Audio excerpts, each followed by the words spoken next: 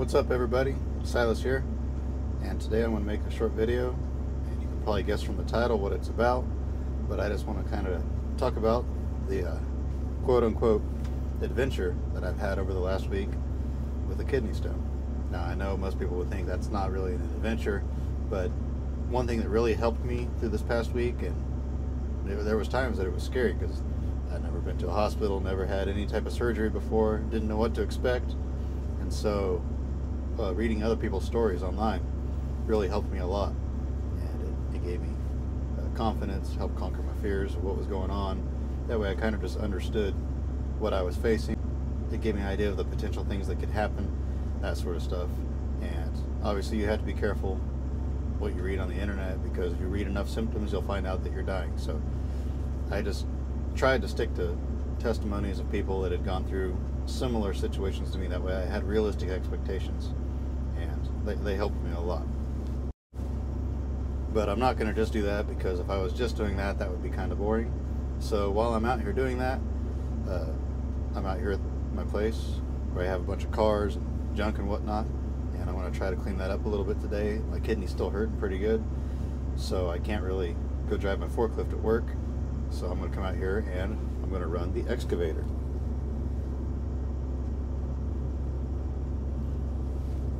So hopefully that'll be fun. And today I am using a lav mic, the Rode Wireless Go and a Rode Lavalier Go, and hopefully that'll improve the audio quality. We'll find out. This is my first test. It may sound better, it may sound worse. I may have to tweak it a little bit, but I think I have it set up. I've done a few tests, and from what I can tell, it sounds pretty good. And please remember, if you haven't already subscribed to my channel, please subscribe to my channel. One cool thing about this mic setup I have now is like this. I can put my camera down and I can drive with both hands and both feet, and I can still talk to you. So I'm hoping this setup really works out good.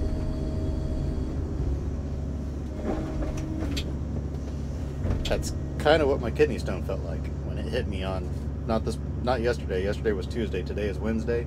But the previous Tuesday at about 2:30 in the morning. I woke up, there was a noise in the house. It was just something fell out of the closet.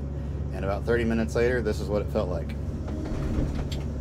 Just outside my kidney, in my lower right flank, on the back of my body. It hurt like crazy. I mean, it was insane pain. The worst pain I've ever felt. I've bruised ribs. I've fallen 12, 14 feet through the air and hurt myself, landed on my side. I've hurt myself pretty bad. I've had stitches. I've been hit in the head with a hammer.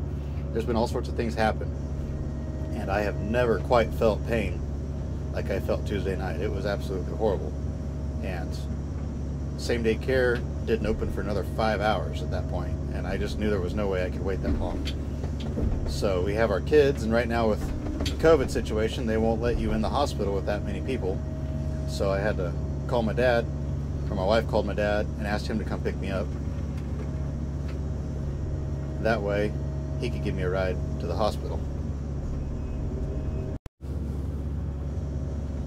So he picks me up. It's getting closer to 3 at this point.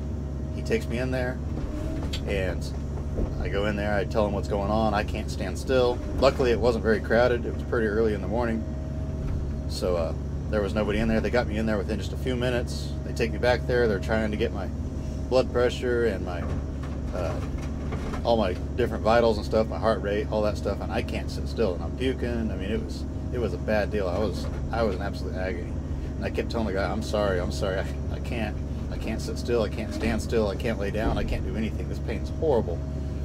And I felt so bad for him because I was not being very cooperative, but I'm sure he's used to it. And I have big respect for those people that work there at the ER, because they just never know what somebody's going to walk through the door, what condition they're going to be in, what they're going to have to do.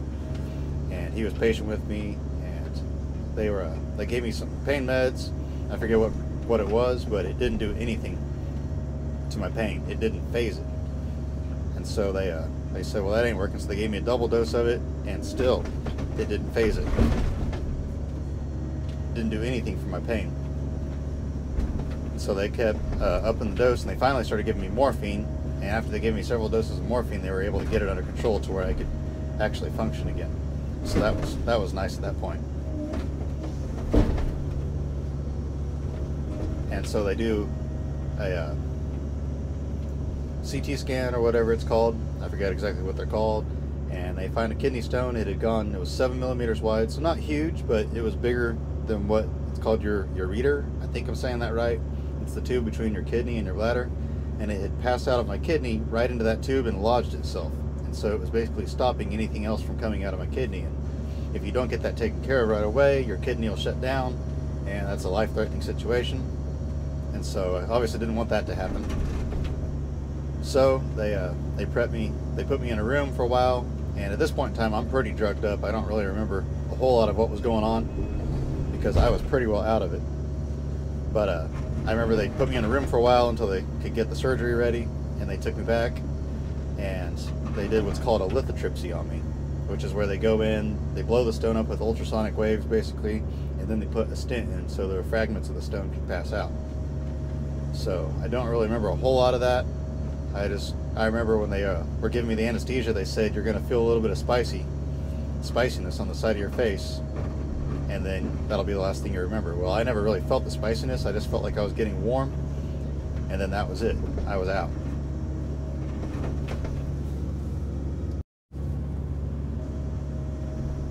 The next thing I remember, I'm being woken up in this room, and recovery room, and there's nobody in there except for me and a couple nurses and the anesthesiologist, and they're all saying, "Hey Silas, you need to wake up." And I'd kind of come out of it for a second, and then I'd pass back out, and they'd say, "Hey Silas, you need to wake up," and they kept trying to wake me up, and I kept passing back out. I couldn't stay awake, and they said, "Silas, you need to wake up." And I guess what the deal was is that every time I would pass back out, my heart rate would drop down into the 40s, and my blood oxygen levels would drop down to the 60s or 70s, something like that. I mean, so everything was dropping really low every time I would pass back out. And so they were trying to get me to stay awake, and they couldn't get me to stay awake. And even when I did finally wake up a little bit, they still couldn't really get everything equalized to work the way they wanted it to. So they said they're going to have to keep me overnight and put me on oxygen. So they did that, put me back in my room, and hooked me up to oxygen. And so I was on that the rest of the night. I had to stay there. And I kind of remember that night I didn't sleep very good, because with the stent, you have to go to the bathroom all the time. And so I'd have to ring for the nurse to come in. The nurse would come in, and I had these things on my legs that would kind of squeeze my legs and alternate back and forth. About every 30 seconds they would squeeze your leg, and that way it would keep your blood circulating, try to prevent clots from forming. And so I couldn't disconnect those myself, so I'd have to ring her every 1 to 2 hours or 45 minutes or however long it was in between, just depend on how much water I drank. And plus I was on IVs and stuff, so I had plenty of liquids in my system. And she'd come in there and unhook me. I'd go to the bathroom, and when I would go to the bathroom, it would feel like somebody was literally punching me in the kidney as hard as they could. Oh, it was absolute agony every single time I went to the bathroom. And so I went through that all night, and they had me on pain meds all night. And then finally the next morning, my oxygen levels had stabilized, my heart rate had stabilized, and everything like that. So they let me out of the hospital later that next morning. And so I go home, and every 45 minutes to hour and a half or so, I have to go to the bathroom, and it feels like somebody's punching me day and night, day and night. And they gave me pain pills to take, and they helped some, but they didn't help all the way. And so I was in absolute agony all week, all last week. So it was not a fun experience in any way, shape, or form. And not everybody reacts that way to the stent, but it must have just been the way the stent was in me that it was causing that reaction with me. And so that was not an enjoyable experience at all. But I made it through it.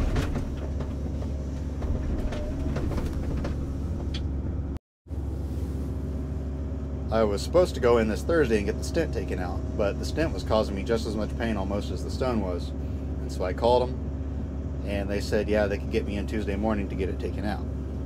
And so I was absolutely terrified of getting that taken out. So I had read varying reports of what that's like. I had talked to people. Some people say it doesn't hurt, it just feels weird.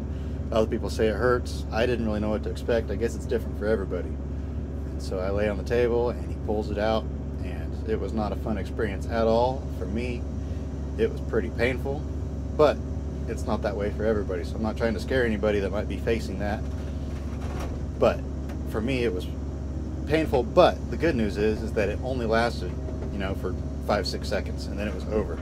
And after that, I felt so much better. Like, being able to go to the bathroom without getting punched in the kidney for the first time in a week was absolutely amazing.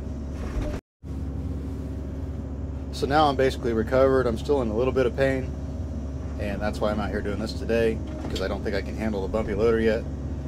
But I mean, it's very, very minor pain. I mean, it's not even enough to worry about taking a Tylenol for. It's nothing at all. So for the most part, I'm back to probably 90%. By this weekend, I'm sure I'll be back to 100%. Feeling pretty good. Everything seems to be going good. And so overall, it was a very painful experience. I mean, it was basically a week of suffering. And I talked to the doctor about what causes the stones, how to prevent them in the future. He said the number one thing is to make sure you stay hydrated. But he said also to avoid foods with lots of sodium, which is very hard because everything is packed full of sodium, because that's part of what makes food taste good. But he said avoid that. He said to avoid pops that have phosphoric acid in them, which is a lot of your dark colored pops, like root beer, Dr. Pepper, Coke, Pepsi, stuff like that. But there have been some positive experiences out of this whole situation as well. Let's see if I can dump this off of here, all that junk off of there.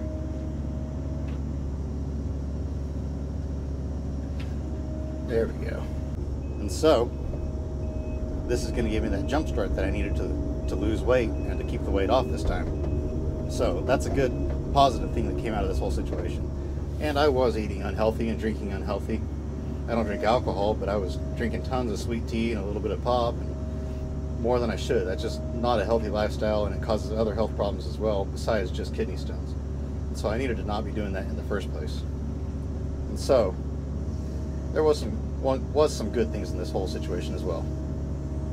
It wasn't just all bad. So you have to look for the silver lining in things sometimes. I mean, you can be in a really bad situation, but if you look hard enough, you can find something good about that situation too. Perfect. That could not have gone any better. It landed in there exactly the way I wanted it to. That was absolutely perfect. Awesome. But anyway, everything worked out in the end. I got it taken care of, and there were some benefits to the whole thing. The hospital bill will not be a benefit, but that's okay. We'll work that out later. So that's all I have for this video. Like I say, if you have any questions, if you're going through a kidney stone and you have any questions, and you're curious what to expect or something like that, I can try to help you as best I know. I know that's what helped me a lot. Like I was saying earlier, that helped me through my time quite a bit, being able to read other people's experiences. So if you have any questions, feel free to ask in the comment section. Please like this video, and please subscribe to my channel if you haven't already. And get out there and find an adventure.